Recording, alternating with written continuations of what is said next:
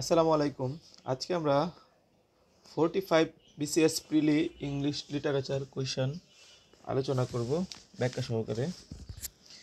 First question ছিল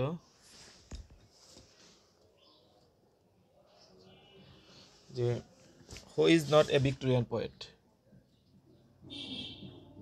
who is not a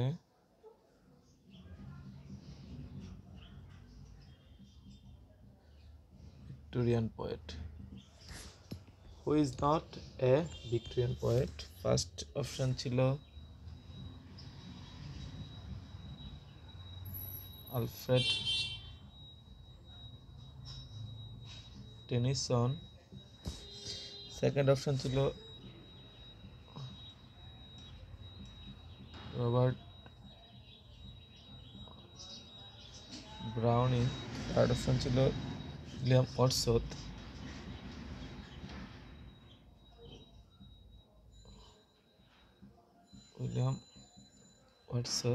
fourth option ছিল হলো Matthew Arnold.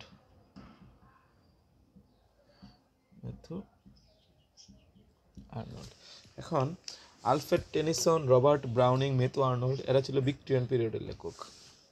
Alfred Tennyson, Robert Browning, Matthew Arnold এরা ছিল Victorian period লেখক। আর William Wordsworth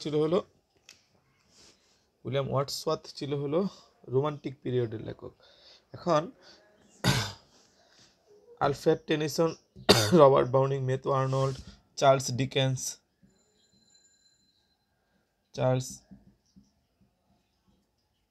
Dickens, Thomas hardy,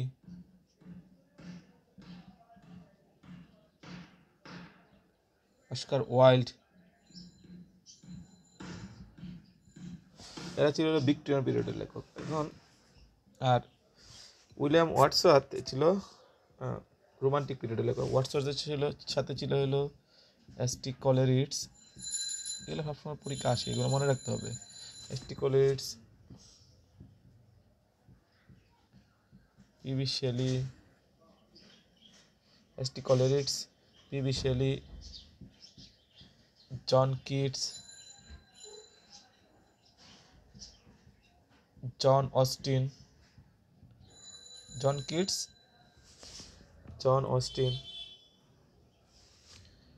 Charles Lamb,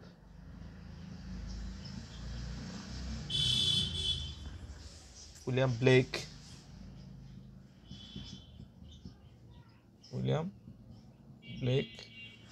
ছিল Lord Byron.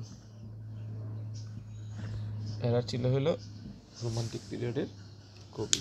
S T. কলেরিডস, PB Shelley, John Keats, John Austen, Charles Lamb, William Blake, Lord Byron এরা ছিল হলো romantic পিরিয়ডের লেখক। এগুলা পড়তে মনে রাখতে হবে। এটা কোনো শর্ট ছন্দ শিখে লাভ নেই, অনেক রাইটার তো, কয়েকজন শিখলেই হয়। বলছে নিচে কোনটা জর্জ অরওয়েল লিখছিল? জর্জ অরওয়েল কোনটা লিখেছিল? জর্জ অরওয়েল নিচে কোন নভেলটা লিখেছিল? জর্জ অরওয়েলস নভেলস কোন নভেলটা লিখেছিল? ফার্স্ট ছিল হলো এতে ছিল হলো 1984, বিতে ছিল হলো ব্রেভ নিউ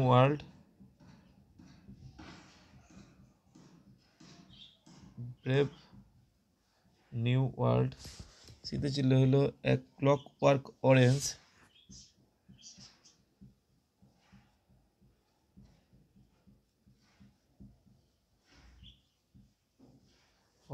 ডিতে ছিল হলো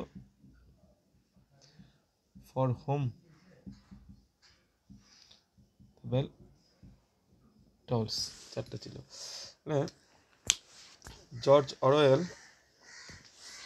নিচে কোন পয়েমটি লিখেছিল? জর্জ অরওয়েল 1984-এ কি ঘটনাগুলো ঘটাইছিল সেটা আমরা শিখে ফেলবো। একদম জর্জ অরওয়েল পুরোটা শিখে ফেলবো।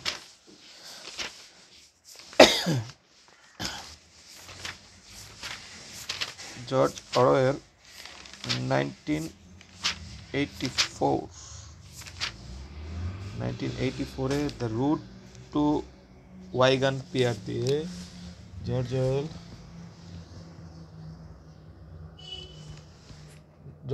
1984 দ্য রুট টু ওয়াইগান পিয়ার দিয়ে দ্য রুট টু ওয়াইগান পিয়ার দিয়ে George Orwell 1984 the root two ওয়াইগান peer দিয়ে হুমেস টু ক্যাটালোনিয়া গেছিল। হুমেস টু ক্যাটালোনিয়ায় গিয়েছিল। জর্জ অরওয়েল 1984 রুট মানে দ্য রুট টু ওয়াইগান পিয়ার দিয়ে কোথায় গিয়েছিল? ক্যাটালোনিয়ায়। হোমেস টু ক্যাটালোনিয়া গিয়েছিল। সেখানে গিয়ে একটা অ্যানিম্যাল ফার্ম দিছিল। জর্জ অরওয়েল কি দিয়েছিল? অ্যানিম্যাল ফার্ম দিয়েছিল। কখন?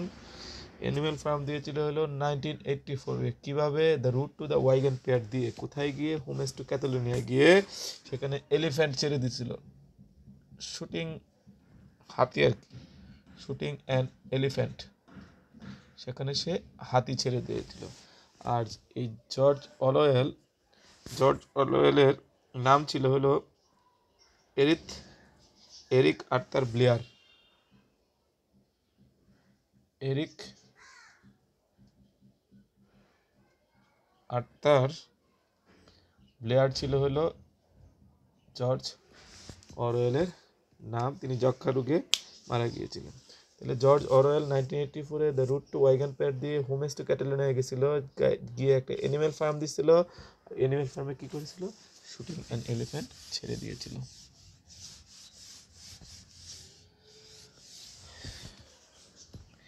এরপর আসেন দ্য পোয়েম টু হিজ কয় মিস্ট্রেস। দ্য পোয়েম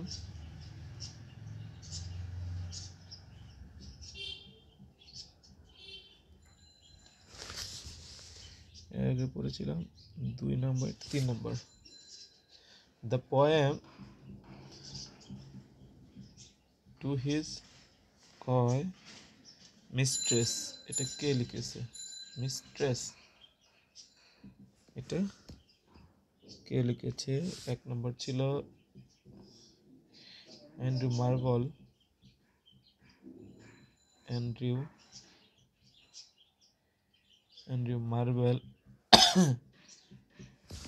2 নম্বর ছিল জন ডনে। সেতে ছিল জর্জ হারবার্ট।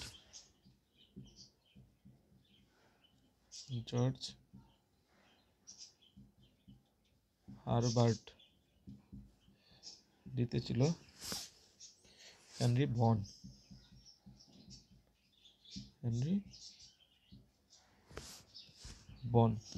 টু হিজ কয় মিস্ট্রেস, এটা এই পোয়েমটা কে লিখেছিল? টু হিজ কয় মিস্ট্রেস, এরা সবাই অ্যান্ড্রু মার্ভেল, জন ডন, জর্জ হারবার্ট, হেনরি বন, এরা সবাই হলো এই জন থেকে জ্যাকোবিন পিরিয়ডের কবি। এরা সবাই কোন পিরিয়ডের কবি? জ্যাকোবিন পিরিয়ডের কবি ছিল এরা সবাই। জ্যাকোবিন পিরিয়ডের কবি ছিল সবাই। এর মধ্যে জ্যাকোবিন পিরিয়ডের কবি ছিল এলিজাবেথ। এর পরের পিরিয়ডটা ছিল জ্যাকোবিন পিরিয়ড। আর অ্যান্ড্রু মার্ভেলের মতে the definition of love, Andrew মার্ভেলের মতে the definition of love and my vegetable লাভ ছিল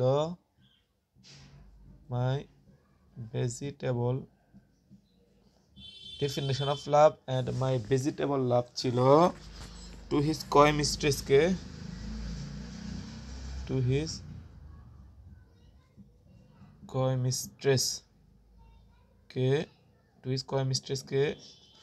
গার্ডেনে নিয়ে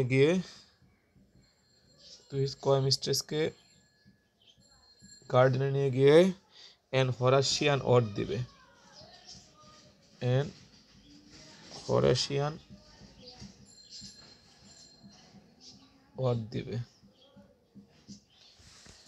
মার্ভেলের মতে দ্য ডেফিনেশন অফ লাভ এবং মাই ভেজিটেবল লাভ ছিল টু হিজ কয় মিস্ট্রেসকে গার্ডেনে নিয়ে গিয়ে হরাশিয়ান অড দিবে তাহলে টু হিজ কয় মিস্ট্রেস এটা লেখছে কে অ্যান্ড্রু মার্বেল টু হিজ কয় মিস্ট্রেসকে লেখছে অ্যান্ড্রু মার্বেল আর হেনরি আর কি এখানে আছে হেনরি বন একজন কেমিস্ট কি ছিল হেনরি বন ছিল একজন কেমিস্ট ছিল একজন কেমিস্ট কি ছিল তার একটা গান পাউডার ছিল নাম হলো সাইলেক্স সাইন্টিলেন্স মানে একটা গান পাউডার ছিল গান পাউডার আর কি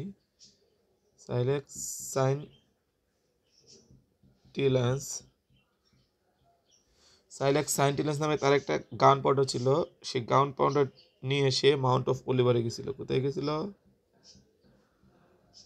মাউন্ট অফ অলিভারে গিয়েছিল তাহলে হেনরি বন কি ছিল হেনরি বন একজন কেমিস্ট কি ছিল তার একটা গান পাউডার ছিল সাইলেক্স সাইন্টিলেন্স এটাকে নিয়ে এসে মাউন্ট অফ অলিভারে গিয়েছিল জর্জ হারবার্ট একজন যাজক ছিলেন মানে ধার্মিক লোক ছিলেন সে কলার আছে না শার্টের কলার সে কলার পরে দ্য ইস্টার্ন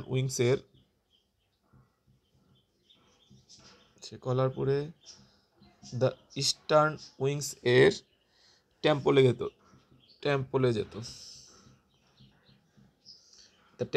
ইস্টার্ন উইংস হলো যিশুর খ্রিস্টের পুনরুদ্ধারের কথা এখানে বলা হয়েছে কলার ইস্টার্ন উইংসে যিশুর টেম্পলে যেত কিসের জন্য on the progress of soul on the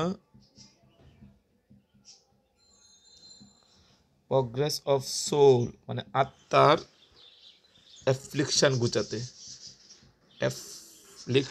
মানে দুঃখ গুজাতে আত্মার দুঃখ গুজাতে মানে জর্জ হারবার্ট কলার পরে কোথায় যেত ইস্টার্ন উইংসে টেম্পলে যেত টেম্পল মানে মন্দিরে যেত সেখানে যায় on the progress of soul আত্মার অ্যাপ্লিকশন গুজাতে মানে দুঃখ গুজাতে এটা আরেকজন কি ছিল জন ডন অনেকবার পড়ানো হয়েছে খুব important Don the early rising the sun rising সূর্য উদয়ের পরে the good মরুতে সুপ্রভাতে the good মরুতে the প্রিয়ার সাথে সম্পর্ক প্রিয়ার সাথে সম্পর্ক ক্যানোনাইজেশন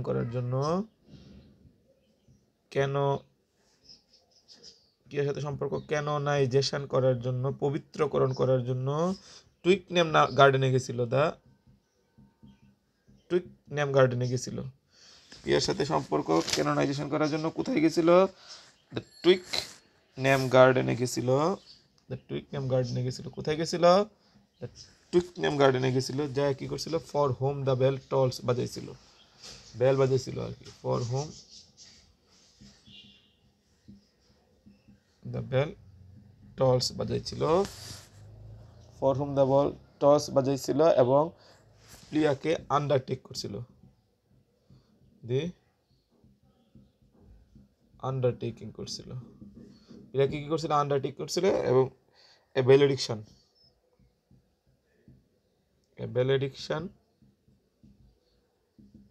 forbidding modding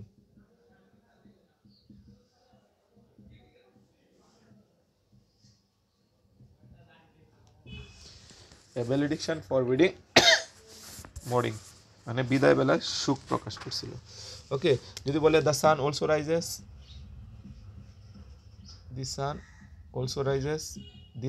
রাইজেস করে কে করছিল Ernest Hemingway the sun also rises R for home the bell tales সবগুলো ছিল তার পোয়েম কিন্তু for home the bell tales নামে আর্নেস্ট হেমিংওয়ে একটা novel লিখছিলেন okay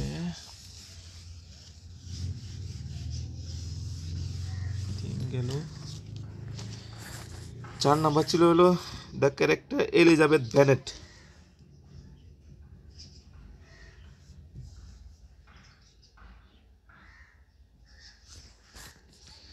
The character Elizabeth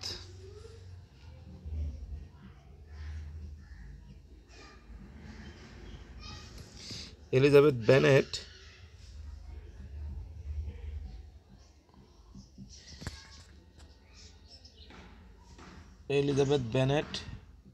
কোন নভেলের ক্যারেক্টার ছিল? ফার্স্ট বলা ছিল প্রাইড অ্যান্ড প্রিজুডিস, পরে বলা ছিল উইদারিং হাইট,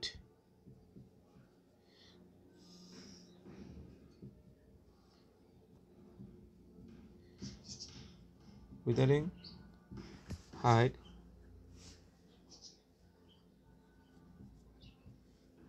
হাইট। সি ছিল হলো জন আয়ার,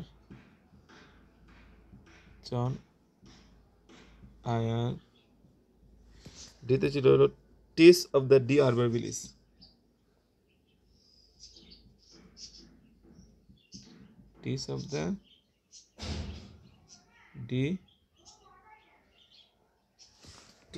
ডি আরবার ভিল।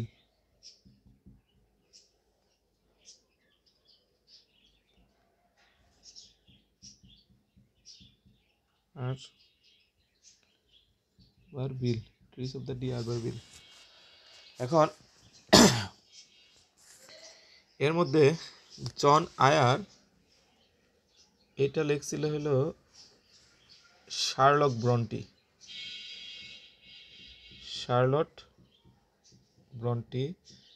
কারণ তার ব্রন ছিল, এই কারণে তার প্রফেসর জামাই জন আয়ার তাকে কি কিনে দিছিল?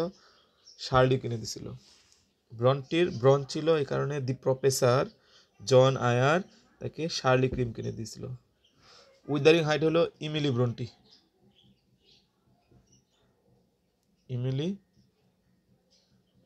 শার্লক ব্রন্টি বড় ছিল, ইমিলি ব্রন্টি ছোট বোন ছিল কিন্তু লম্বাই ছিল। উইদারিং height. R টিস of the D আরবারভিল, এটা লিখছিল ভিক্টোরিয়ান পিরিয়ডের একজন লেখক। কে লিখছিল? ভিক্টোরিয়ান পিরিয়ডের একজন লেখক টমাস হার্ডে। কে লিখছিল? এটা লিখছিল হলো Thomas হার্ডে। R pride and prejudice লিখছিল হলো জন অস্টিন, রোমান্টিক পিরিয়ডের একজন কবি জন অস্টিন। এই জন অস্টিন এর প্রাইড অ্যান্ড প্রিজুডিসের একটা চরিত্র ছিল হলো এলিজাবেথ বেনেট। প্রাইড অ্যান্ড প্রিজুডিসের কি চরিত্র ছিল?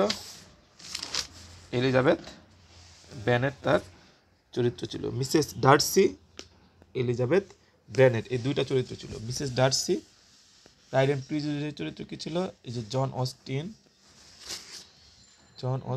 এটা চরিত্র ছিল। প্রাইড অ্যান্ড প্রিজুডিস চরিত্র ছিল এলিজাবেথ বেনেট। আরেকটা চরিত্র ছিল, এটা হলো মিসেস ডার্সি। এটা কে লিখছিল? John Austen, pride and prejudice. তাহলে জন অস্টিনের নভেলগুলো আমরা পড়ে ফেলি, এগুলো ছিল একটা নভেল। জন অস্টিনের নভেলগুলো পড়ে ফেলি। জন অস্টিনের নভেল ছিল John Austen, pride and prejudice, sense and sensibility নিয়ে,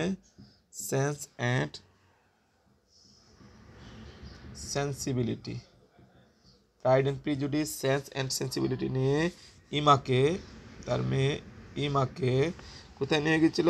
ম্যান্সফিল্ড পার্কের নর্থেঙ্গার এবেতে নিয়ে গিয়েছিল।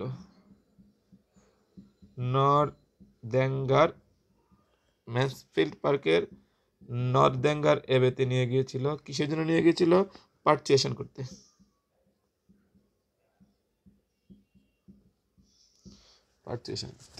তাহলে জন অস্টিন রোমান্টিক পিরিয়ডের লেখিকা ছিল। তিনি প্রাইড অ্যান্ড প্রিজুডিস, সেন্স এবং সেন্সিবিলিটি নিয়ে ইমাকে ম্যান্সফিল্ড পার্কের নর্দার্ন এবেতে নিয়ে গিয়েছিল। কিসের জন্য? পারচুয়েশন করতে। যদি বলে তিন টার্ন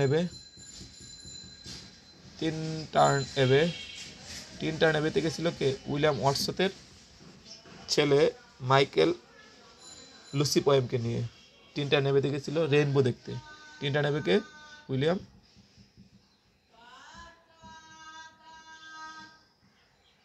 ওয়াটসন।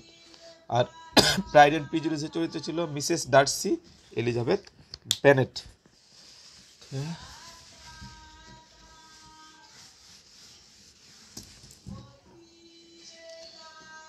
প্রত্যেকটা বিসিএস এর কোয়েশন ব্যাখ্যা সহকারে পড়লে, আমি যে ভিডিওগুলো সবগুলো দিয়েছি সবগুলো ব্যাখ্যা সহকারে পড়লে ইনশাল্লাহ আপনার ইংলিশ লিটারেচারের সমস্যা একদমই সলভ হয়ে যাবে। জন ডুয়ান was composed by Don Juan was composed by John John was composed by কে বলছে W.B. Yeats,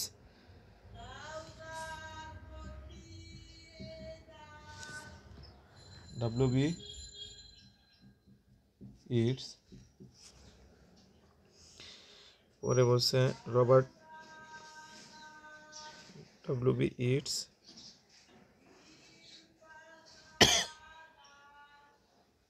E.B. Browning,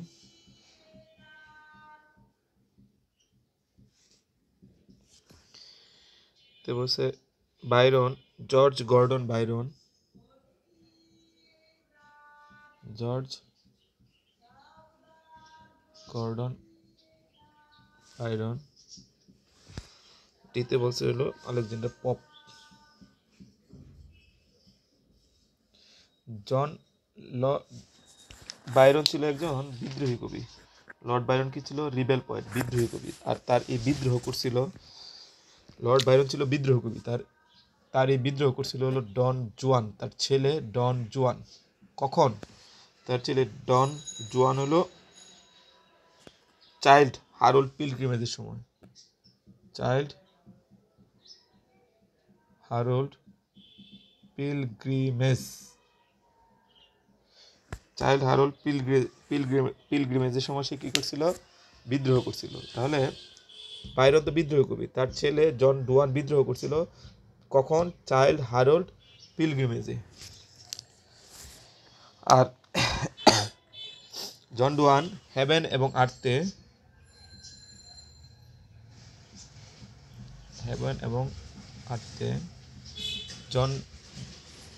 ডন জুয়ান হেভেন এবং আর্থে আওয়ার্স অফ আইডলনেসের উপর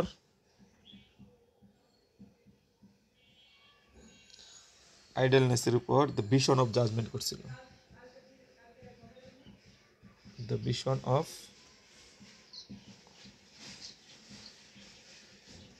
জাজমেন্ট করেছিল। তাহলে জন ডুয়ান,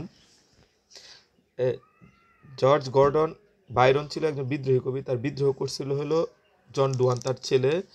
কখন? চাইল্ড হারোল্ড পিলগ্রিমেজের সময়।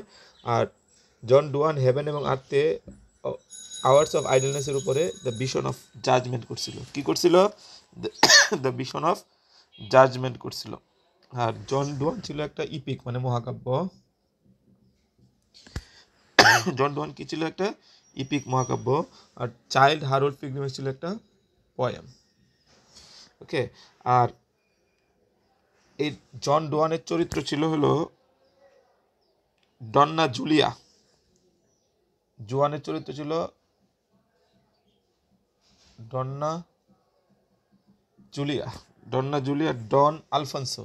ডন জুয়ান এই কারণে ডন আলফান্সো চরিত্র ছিল। ওকে।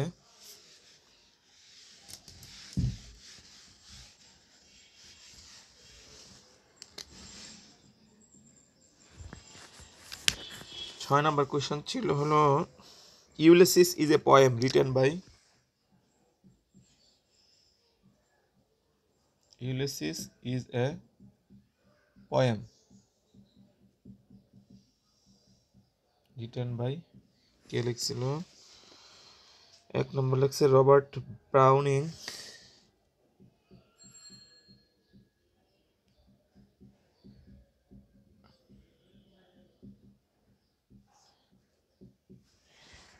দ্বিতীয় ছিল উইলিয়াম ওয়ার্ডসওয়ার্থ, রোমান্টিক পিরিয়ডের কবি। তৃতীয় লিখছিল এস.টি. কলেরিডস।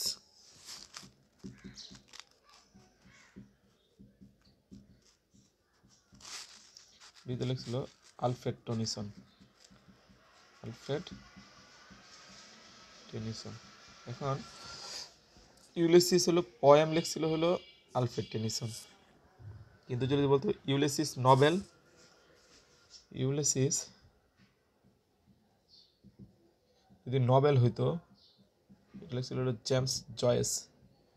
জেমস জয়েস মডার্ন পিরিয়ডের লেখক, আর এই আলফ্রেড টেনিসন হলো ভিক্টোরিয়ান পিরিয়ডের লেখক, সে লিখছিল হলো পোয়েম। তাহলে আলফ্রেড টেনিসনের পোয়েমগুলো আমরা একটু শিখে ফেলি। আলফ্রেড টেনিসন যে পোয়েমগুলো লিখছিল সেটা আমরা এখন একটা ছন্দের মাধ্যমে শিখে বলবো। আলফ্রেড টেনিসনের 2 বয়েস ছিল। আলফ্রেড টেনিসনের কি ছিল? দ্য 2 বয়েস ছিল। বয়েসগুলো ছিল হলো Falcon, Falcon Ulysses, Falcon Ulysses, আর একটা হলো মর্তে ডি আর্টার, মর্তে ডি আর্টার। 2 বয়স ছিল কে? 2 বয়স ছিল হলো এই 3 জন, ফ্যালকন, ইউলিসিস, মর্তে ডি আর্টার। তারা কি করতো? প্রচুর পরিমাণ পদ্ম ফুল খাইত। তারা ছিল লোটাস ইটার। তারা কি ছিল? লোটাস ইটার। তাদের ভিশন অফ সাইন ছিল। তাদের কি ছিল? তাদের ভিশন অফ সাইন ছিল তারা চার্জের আলোতে, the charge of the light, তারা চার্জের আলোতে, the charge of the light, charge of the light big great. তারা চার্জের আলোতে, তাদের ভিশন অফ সাইন ছিল তারা 3 জন চার্জের আলোতে, তাদের লাভার স্টেল, তাদের 3 জন লাভার ছিল, 3 জন লাভার স্টেল, 3 জন লাভার স্টেলের নাম ছিল, ফ্যালকনের ছিল কুইন মেরি, ফ্যালকনের ছিল হলো কুইন মেরি, ফ্যালকনের ছিল কুইন মেরি, ইউলিসিসের ছিল ওনিন,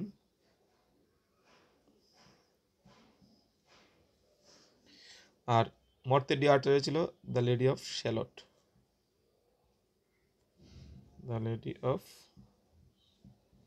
শ্যালট। তাদের লাভার স্টেল 3 জনকে নিয়ে লক হলে নিয়ে যাবে। কোথায় নিয়ে যাবে? লক হলে নিয়ে যাবে। হলে নিয়ে যায় কি দিবে এখানে ওরা? হলে নিয়ে যায় হারোল দিবে। কি দিবে? হারোল দিবে। তখন কান্না করে দিবে। Tears idol tears. কি করে দিবে? কান্না করে দিবে। টিয়ার্স আইডল টিয়ার্স, কান্না করে দিবে। আর কান্না করার সাথে সাথে কি করবে? টিটোনাস টিকা দিয়ে দেবে যাতে ব্যথা চলে যায়। টিটোনাস টিকা দিয়ে দিবে। আর এই যে এদের কাহিনী, এই কাহিনীটা নিয়ে ইন মেমোরিয়াম রচিত হয়ে গিয়েছে। এই যে হারোল দিছে, টিটোনাস দিছে, এটা নিয়ে ইন মেমোরিয়াম, মেমোরিয়াম নামে একটা ইলিজি রচিত হয়েছে। এলেজি, এলেজি নামে এলেজি রচিত হয়েছে। এটা কবির বন্ধু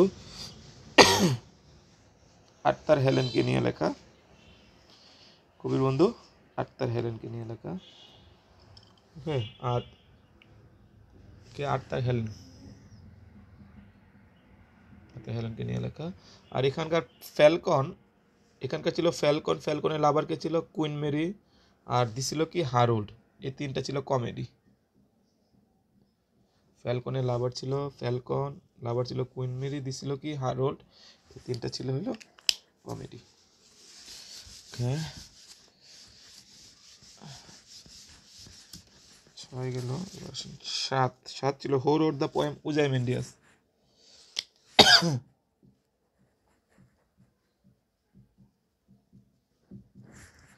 হু wrote the poem উজাইমেন্ডিয়াস। উজাইমেন্ডিয়াস K লিখছিল? Who wrote the poem উজাইমেন্ডিয়াস। Who wrote the poem উজাইমেন্ডিয়াস।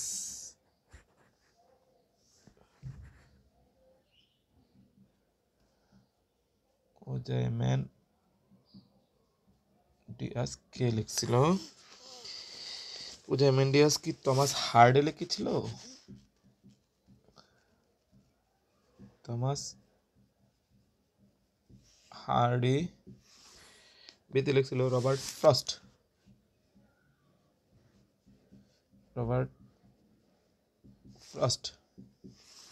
সিতে ছিল হলো পিবি শেলি।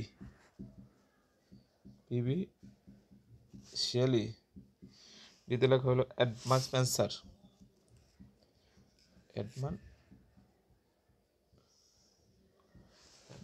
উজাইমেন্ডিয়াস ছিল একজন। পিবি শেলি ছিল উজাইমেন্ডিয়াস। তাহলে পিবি শেলি উজাইমেন্ডিয়াস ছিল। কে ছিল উজাইমেন্ডিয়াস? পিবি শেলি ছিল উজাইমেন্ডিয়াস। তাহলে পিবি শেলি আমরা পড়বো এখন। পিবি শেলি ছিল উজাইমেন্ডিয়াস। তার একটা কুইন ম্যাপ ছিল। উজাইমেন্ডিয়াস ছিল, তার একটা কি ছিল? কুইন ম্যাপ ছিল। সে মস্কিউ অফ অ্যানার্কি দূর করার জন্য, মস্কিউ অফ অ্যানার্কি মানে নৈরাজ্য দূর করার জন্য, মস্কিউ অফ অ্যানার্কি দূর করার জন্য ক্লাউডের মধ্যে, মেঘের মধ্যে, ক্লাউডের মধ্যে অট টু দ্য স্কাইলার্কে করে, একটা পাখি হলো Skylark, ought to the Skylark মানে একটা পাখিতে করে অট টু দ্য স্কাইলার্কে করে কোথায় গেছিল? অট টু দ্য ওয়েস্ট উইন্ডে গেছিল। অট টু দ্য ওয়েস্ট ওয়াইন্ডে গেছিল। কিসের জন্য গেছিল? এলাস্টারের সাথে দেখা করতে গেছিল। কিন্তু গিয়ে দেখে যে হোয়েন সফট বয়েস ডাই হয়ে গেছে। সফট বয়েস ডাই মানে এলাস্টার মারা গেছে, হোয়েন সফট বয়েস ডাই হয়ে গেছে। তাহলে পিবি শেলি ছিল কি? একটি উজাইমেন্ডিয়াস। তার একটা কুইন ম্যাপ ছিল। এগুলো সবগুলোই ছিল পয়েম, পিবি শেলি পয়েম। ওকে, পিবি শেলি উজাইমেন্ডিয়াস এক কুইন ম্যাপ ছিল। সে মস্কিউ অফ অ্যানার্কি দূর করার জন্য ক্লাউডের মধ্যে অট টু দ্য স্কাইলার্কে করে অট টু দ্য ওয়েস্ট ওয়াইন্ডে গেছিল কার সাথে দেখা করতে? এলাস্টারের সাথে দেখা করতে। গিয়ে দেখে যে হোয়েন সফট বয়েস ডাই মানে মারা গিয়েছে। হোয়েন সফট বয়েস die. Okay,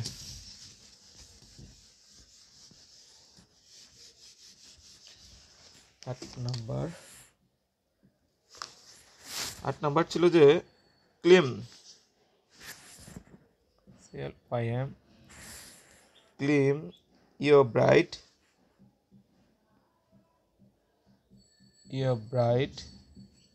is the protagonist of the novel.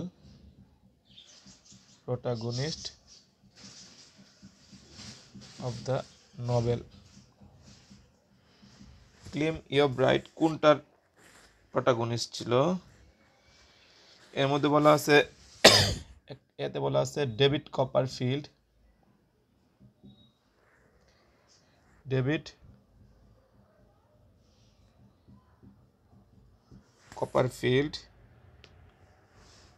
বিতে বলা আছে অ্যাডাম ব্যাড। সিতে বলা আছে passage to India.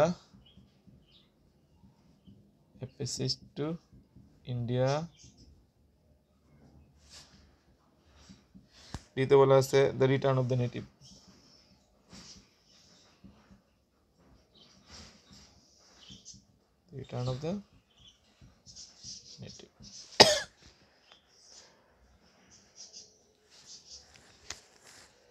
David Copperfield লিখছিল হলো Charles Dickens. K লিখছিল? Charles Dickens. Passage to India লিখছিল EM foster.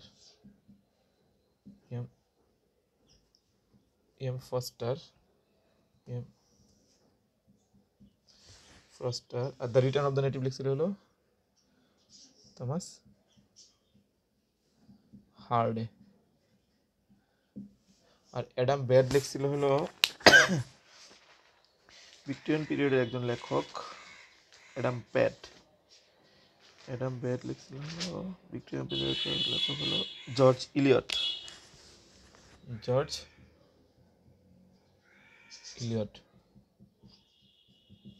তাহলে ক্লেম ইয়োর ব্রাইট হলো কোনটা প্রটাগনিস্ট ছিল? The return of the native মানে থমাস হার্ডের রিটার্ন অফ দ্য নেটিভের প্রটাগনিস্ট ছিল কে? Claim your bright. থমাস হার্ডে একজন পোরম্যান ছিল। Thomas হার্ডে কি ছিল? Thomas হার্ডে the return of the native answer ছিল ক্লিম ইয়োর ব্রাইট। তাহলে আমরা এখন পড়বো হলো থমাস হার্ডে। থমাস হার্ডে পেসিমিস্টিক মানে হতাশাবাদী লেখক ছিল। সে সরাইখানায় বাস করতো। অ্যাটেন ইন মানে সে সরাইখানা নামে একটা পোয়েম লিখছিল। তাহলে টমাস হার্ডি ছিল মূলত একজন পোরম্যান। কি ছিল? টমাস হার্ডি মূলত ছিল একজন পোরম্যান এবং তার একটা কি ছিল, একটা লেডি ছিল। টমাস হার্ডি ছিল পোরম্যান এবং তার একটা কি ছিল, লেডি ছিল। লেডি ছিল এ পেয়ার অফ ব্লো আইস। লেডির কি ছিল? এ পেয়ার অফ ব্লো আইস থাকার কারণে লেডিটা খুব সুন্দর ছিল। এ পেয়ার অফ ব্লো আইস ছিল, এই কারণে সবাই তাকে ডিস্টার্ব করতো। এই কারণে সে কোথায় গেছে? Far from the মেডিং crowd. মেডিং crowd ছেড়ে দূরে চলে গেছে। Far from the মেডিং crowd, far from the মেডিং crowd থেকে দূরে চলে গেছে, কিন্তু সেখানেও ডিস্টার্ব করা শুরু করছে। তখন সে রিটার্ন অফ দ্য নেটিভে চলে আসছে। দ্য রিটার্ন অফ দ্য নেটিভে আবার ফিরে আসছে আগের জায়গায়। এই রিটার্ন অফ দ্য নেটিভের এটা নভেল ছিল, এগুলো নভেল ছিল। এর প্রটাগনিস্ট ছিল claim your bright. Return of the নেটিভে ফিরে আসছে, তাহলে কোথায় বসবাস করা শুরু করছে? তখন ফিরে এসে আন্ডার দ্য গ্রিন উডের নিচে বসবাস করা শুরু করছে। Under the green would tree এর নিচে কি করছে? বসবাস করা শুরু করছে। টিস অফ দ্য ডি আরবারবিলিস, ডি আর বার বিলেস নিচে বসবাস করা শুরু করছে। সেখানকার মেয়র ছিল দ্য ট্রাম্পেট মেজর।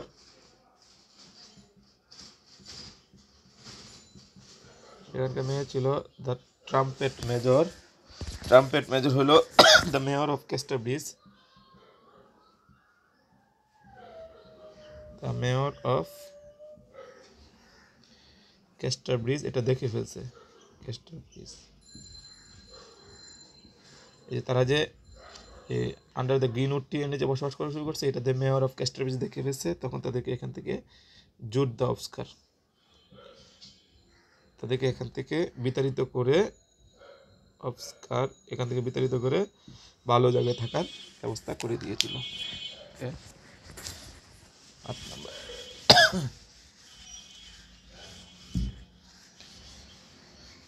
এরপরে 9 নাম্বার 45তম বিসিএসে 9টা কোয়েশ্চেনই আসছিল ডিরেক্টলি ইয়া থেকে, লিটারেচার থেকে। ডেসডেমোনা is a character of the following. ডেসডেমোনা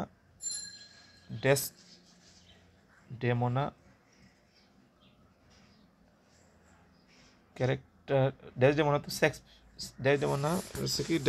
is a character in the following Shakespeare play. মানে ডেসডেমোনা তো ক্যারেক্টার শেক্সপিয়র প্লে, বাট কোন প্লেটা ছিল ডেসডেমোনা character? 1 Macbeth, 2 Hamlet, 3 Othello, 4 king লিয়ার। এগুলো সবগুলোই ছিল ট্র্যাজেডি, শেক্সপিয়ারের ট্র্যাজেডি। আর ডেসডেমোনা ছিল হলো অথেলোর চরিত্র। কে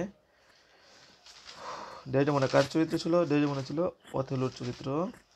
অথেলো ছিল অথেলো কি ছিল? অথেলো চরিত্র ছিল ডেসডেমোনা, অথেলো ছিল মোর। অথেলো ছিল কি? একজন মরিস, মোর। তাহলে ডেসডেমোনা যে অথেলো চরিত্র ছিল, এটা আমরা কেমনে মনে রাখবো? অথেলো এবং ডেসডেমোনার সম্পর্ক, অথেলো এবং ডেসডেমোনার সম্পর্ক শুরু হয়েছিল একটা রুমাল গিফটের মাধ্যমে। হ্যান্ড চিপ, মানে একটা রুমাল গিফট দিয়েছিল। হ্যান্ড চিপ মানে কি? একটা রুমাল গিফটের মাধ্যমে তাদের সম্পর্ক শুরু হয়েছিল। আর অথেলোর সহযোগী ছিল হলো ক্যাসিও। অথেলোর সহযোগী ছিল কে? ক্যাসিও। সে অথেলো এবং ডেসডেমোনার সম্পর্ক নষ্ট করার জন্য ইয়াগো করছে। কি করছে? ইয়াগো মানে ষড়যন্ত্র করছে, কিন্তু ডেসডেমোনার বাবা ব্রাবানশীয়, বাবা কে ছিল, ব্রাবানশীয়তা হতে দেয়নি। এই ছিল অথেলোর চরিত্র। আর কিং লিয়ারের চরিত্র ছিল হলো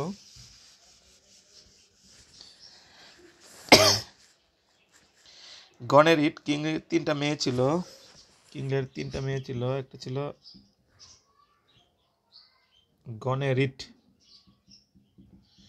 গনেরিট এবং রিগান। এরা ছিল সুবিধাভোগী এবং বিশ্বাসঘাতক। আরটা ছিল কার্ডেলিয়া, কার্ডেলিয়া এ ছিল সুবিধা বঞ্চিত, কিন্তু সুবিধা বঞ্চিত তবে বিশ্বস্ত ছিল। কিং লিয়ারের 3টা মেয়ের মধ্যে গনেরিট এবং রিগান ছিল সুবিধাভোগী এবং বিশ্বাসঘাতক, আর কার্ডেলিয়া ছিল হলো সুবিধা বঞ্চিত তবে বিশ্বস্ত। 45তম বিসিএসে এই 9টা কোয়েশ্চেন এসেছিল। ওকে, কোয়েশ্চেনগুলো বারবার সলভ করেন, ব্যাখ্যা সহকারে সলভ করেন। আমি তো সবগুলো বিসিএসের কোয়েশ্চেনে সলভ দিয়েছি। ইনশাল্লাহ একদম ইংলিশ লিটারেচার সহজ হয়ে যাবে। আজকে এই পর্যন্তই। আসসালামু আলাইকুম।